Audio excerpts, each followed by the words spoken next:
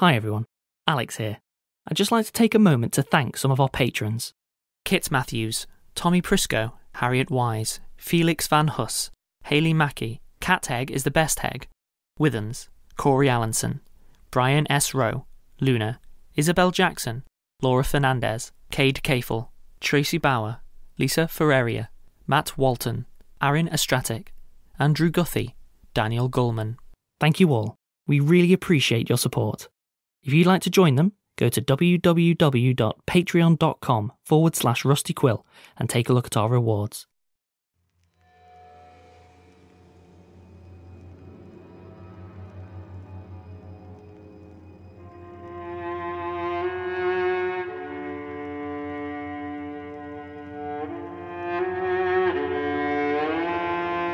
Rusty Quill presents the Magnus Archives.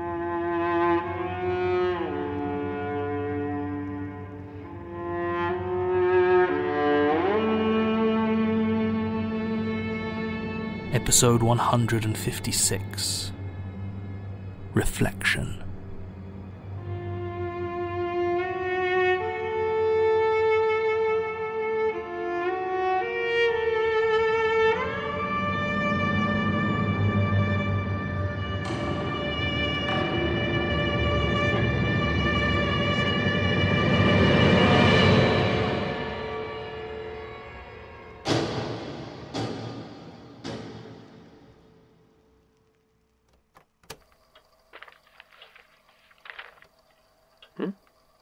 Oh, yeah. I was going to read one. Hate for you to miss it. You know, I've been wondering about your batteries.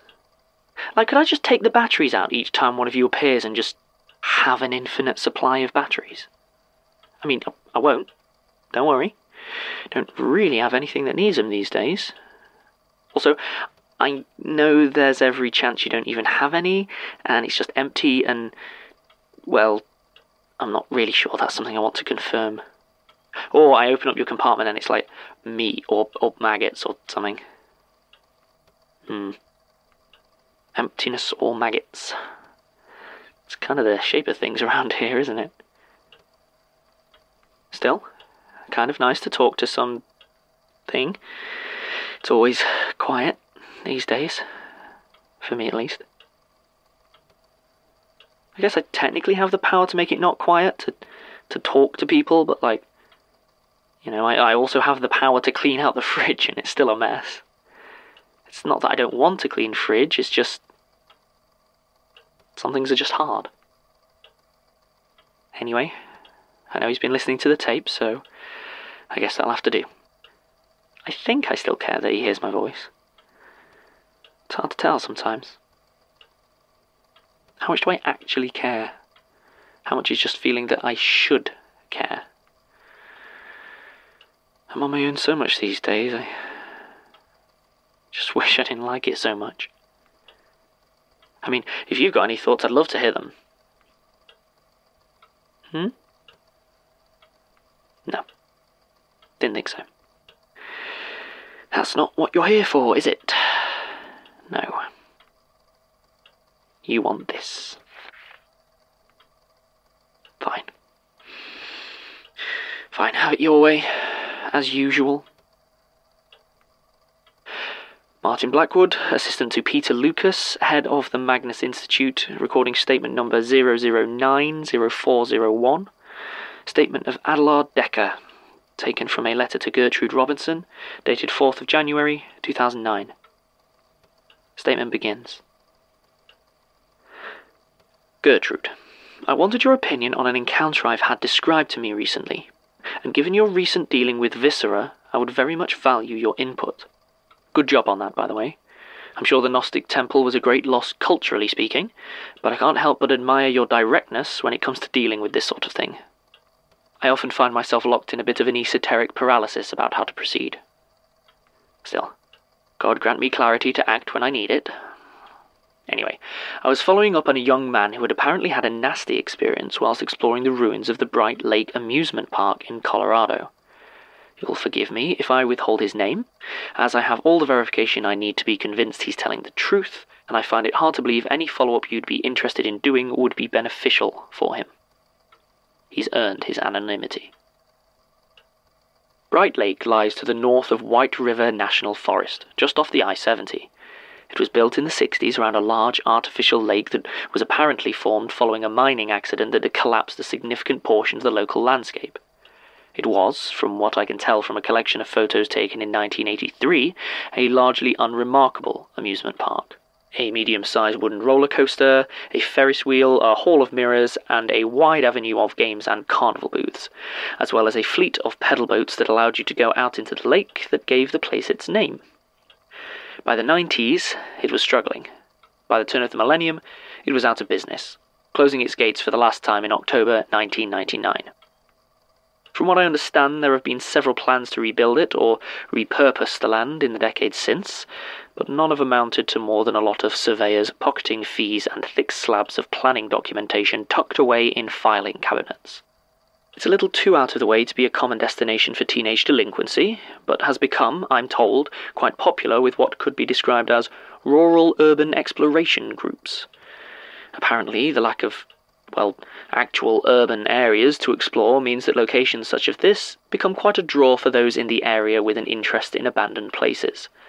And of course, its rather forbidding appearance after 10 years of decay has led a few ghost hunters out that way as well, though I'm not aware of any specific tragedies or stories about it that would give them much to go on. My young friend was specifically intending to use it as the site of a party they were planning to throw. Based on his description, I would have called it a rave, but when I said so, he looked at me like I didn't understand what he was talking about. In any case, there was going to be a lot of dancing and movement, so he decided to scout ahead in order to see how structurally sound the place still was. He was planning to mark out those buildings and areas that should be avoided, and which should be sufficiently stable to support a crowd of intoxicated partygoers. I pressed him on how scary it had been, what fear he might have felt approaching it, but whilst he'd admit it was creepy as hell, that was apparently the point, and he said he didn't feel any apprehension when he got there. I suspect his machismo is stopping him admitting it, but there wasn't much I could do to get him to open up. He was very interested in the Hall of Mirrors. According to him, if it was still in good shape, it would have been an amazing place to put on a light show and let his guests dance their way through the maze. Sounds like a good way to get injured to me, but apparently I used the word rave wrong, so what do I know? Anyway, that was his first stop after checking that the wooden floor of the main avenue was still solid, which it was, and that the central square would be able to take the weight of the heavy speakers, which it could. Then he headed to the Hall of Mirrors. A lot of the actual mirrors themselves were cracked or broken, making the maze part of the funhouse easy to navigate, but he reckoned if he took the time to sweep up the broken glass it would still be serviceable. Then he came to a long, straight room that contained the warped mirrors. Now to you or I, I'm sure the undamaged, pristine state of these would have been a warning sign. The fact that there was no dust on them at all, even after 10 years of neglect, would have rang all sorts of alarm bells. But I'm trying to remind myself that not everyone is as attuned to these signs as we are, and to my young trespasser friend, apparently there was nothing in that to worry him at all. In fact, he was excited to see them in such a good shape. I feel a bit guilty. I actually laughed when he said that. It was the third mirror that did it. The one that expanded him into a short, squat reflection caused no problems. Neither did the one that bent him out of shape. But the third mirror, the one that squeezed him, made him thin and gaunt. That was the one which took him. He outright refused to tell me exactly how he was pulled through it, but by the look in his eyes I have no doubt it was a powerfully unpleasant experience, so much so that he claims to have lost consciousness. He awoke to bright lights and the sound of machines whirring, cut through with ringing bells and the sound of people shouting. The lights in the Hall of Mirrors were on, and it was clear that he was no longer in the old amusement park. He looked around, seeing the place was changed from how he recalled it in the dark. Everything seemed more or less maintained, with paint that was old and starting to peel but a long way from the bare, rotten wood it had been before. The only thing in worse condition were the mirrors themselves, the frames of which were now pocked with tiny, irregular indentations all the way round.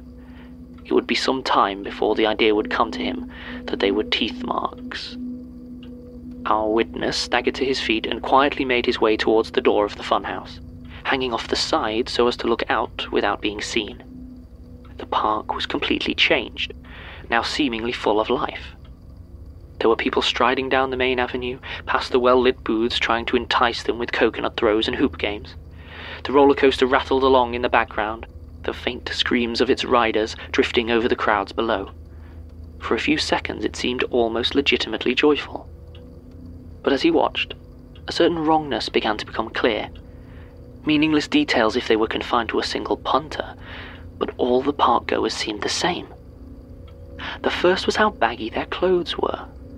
It almost seemed as though everyone was wearing some sort of oversized novelty t-shirts, but it was the same with the shirts, jackets, dresses, until it became apparent that it was not the clothes that were too big, but the wearers who were too small. Their limbs were painfully thin to look at, their flesh stretched tight over jutting bones, and the fabric hung off them like great flaps of skin. The hair on each head was thin and wispy, often missing in great chunks, and their eyes were sunken so hollow that from a distance they seemed almost empty. This was when our unfortunate interloper began to feel the first stirrings of fear. He began to move, slowly and quietly outside, his utter bafflement at what was happening briefly overpowering his mounting dread. It wasn't just a few of them. Everyone in the park was so emaciated that they barely seemed human. But they seemed to be acting normally, at least for the moment. He moved through the shadows of the rickety wooden structures, watching them pass, until his eyes fell upon the coconut shy. Win bread, the sign announced in bold colours, but a huge black cross had been struck through it, and from this distance the prize bucket seemed empty. Even so, a woman stood there, hurling a well-worn leather ball at the hairy targets at the back. As she knocked the third one from its perch, her face contorted into a grimace of joy, and the wizened carny hobbled over to one of the buckets and handed her a tiny bone. Without a hesitation, she snapped it cleanly in half and started desperately gnawing at the broken end, trying to reach whatever scant marrow might have remained inside. Our lost young friend felt his stomach turn. He told me he was a good 15 feet away, but could still hear the sounds of her desperate hunger over the rides all around. The woman began to examine the bone in her hand closely, then turned and began railing at the carny, accusing him of cheating her, of lying about the prizes. This was all too much for our witness, who had decided that whatever was going on in this place, he wanted no part of it. But as he turned to look for a way out, there was a sound that cut through the background din of the park. It was a scream from the roller coaster, but not the joyful cry of adrenaline and mock terror, but a dreadful, piercing wail flying through the air. It seemed one of the riders, unable to properly benefit from the safety bar, had been thrown from the car at the height of a loop, and was sailing through the air, landing on the unforgiving ground of the main avenue with a horrendous crunch. A sudden silence fell over the place. The ride still whirred and rang and jangled, but every person there had gone completely still, their eyes locked on the mangled mess of broken limbs and shattered bone. It was the carny that went first, vaulting over the side of the coconut shy with an unexpected agility. Then it was as if a dam had broken, and every half-wasted figure descended on the twisted corpse.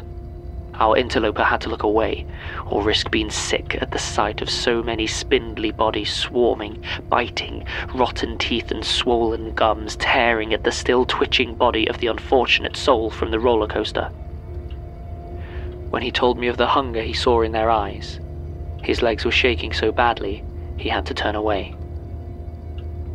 His eyes fell instead upon the coconut shy, and he finally got a good look at what was propped up as targets. What stared back at him certainly had hair, but they most definitely were not coconuts. He staggered backwards as a shock passed through him, colliding with a nearby trash can and sending it clattering to the floor. He tried to regain his footing, but something underneath him rolled away, and he slipped, falling on top of the heap of bones that had spilled from the overturned garbage. They were too large to be animal bones, he was sure of it, and every one of them had been picked clean and cracked open, the marrow sucked from them to leave nothing but dry, white fragments. Pulling himself painfully back to his feet, he glanced back at the crowd and saw that several of them on the edge, those with no hope of reaching the corpse, had clearly heard the commotion and were starting to walk warily towards him. He tells me he was suddenly very aware of just how much flesh was on his body. He turned and ran back into the funhouse. I do envy you your gift sometimes, Gertrude. His account of their pursuit through the mirror maze was so disjointed that I was honestly unable to follow it, even after he tried to take me through it 2 or even 3 times. Without the eye's clarifying influence, panic can make details difficult to remember. They shouted at him, certainly, but his stark terror appears to have robbed him of the memory of their words. Judging by the bite mark on his wrist, I think it's safe to assume that one of them caught him, at least for a moment, but he claims he can recall nothing of the sort. I can at least say for certain that he managed to lose his pursuers long enough to return to the warped mirrors. He then took what I consider to be his only sensible action in the entire affair. Rather than running straight to the mirror which distorted him into a thin, angular figure, he took a moment to look at each one, and one of them showed no reflection at all. His next action of running full pelt into it was perhaps less inspired, but it does seem to have been effective, since when he regained consciousness, covered in blood and broken glass, he was once again in the silent darkness of the abandoned Bright Lake amusement park he had made the unwise decision to break into. I don't believe the party ever happened, which is almost certainly for the best. So, what are your thoughts? I'm keen to hear your own interpretation of this account. My first assumption would have been the flesh, based on the cannibalism and strangeness of the bodies involved, but something about this idea of some sort of famine world, its location within a man-made ruin, the whole societal aspect of it. I'd be inclined to chalk this up as a genuine extinction manifestation. But I don't know. Am I drawing wild conclusions, trying to fit the account into my own preconceptions? Keen to know your feelings on the matter. Oh, one more thing. If you do try to follow up with my source, and I know you have your own ways of finding him should you wish, please be careful. He told me, near the end, that he had recently been worried he was being followed. He keeps catching glimpses of a thin figure in the distance, or disappearing around a corner, and I can't quite get past the detail that there was no reflection at all in the mirror he used to return. If my suspicions are correct, there's little either of us could do for him. But do take care, should you make contact. Statement ends. Another day, another extinction scare. The more things change, I guess. I just wish Peter would finally get round to telling me what we're meant to be doing about it. Then I have good news for you. Peter, we have talked about this. In my defense, it is still quite funny. So, what's the news? I think we're finally ready. Great. And does that mean I finally get to know what we're ready for? Yes. Well, for the most part. To a certain degree, you really need to see it for yourself. Peter. You know the tunnels under the Institute? Yes, I remember. Well, there's something at the centre, let's call it a device. Now, our biggest problem with the extinction is lack of information. We know it's emerging, but we don't know how or where. And this device will help? Yes. And I'm going to be the one to use it for you? I very much hope so. If you need more time... I don't. Good, because I was going to say there probably isn't any. If it's been down there all this time, how come we haven't found it? John explored the tunnels pretty thoroughly, and Leitner was down there a lot. It's very difficult to reach if you don't know exactly where you're going. And you do? I will.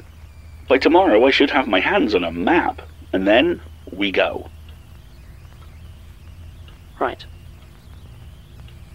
Will I be coming back? You're not going to die, if that's what you're asking, but no, if all goes well, you won't be. How does that make you feel? Nothing. Nothing at all. Excellent.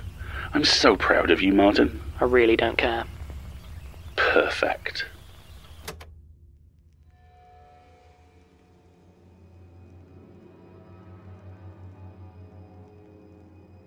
The Magnus Archives is a podcast distributed by Rusty Quill and licensed under a Creative Commons Attribution Non-Commercial Share-alike 4.0 International License. Today's episode was written by Jonathan Sims and directed by Alexander J. Newall. To subscribe, view associated material or join our Patreon, visit rustyquill.com. Rate and review us online, tweet us at @TheRustyQuill, visit us on Facebook or email us at mail@rustyquill.com. Join our communities on the forum via the website or on Reddit at r/the Magnus Archives. Thanks for listening.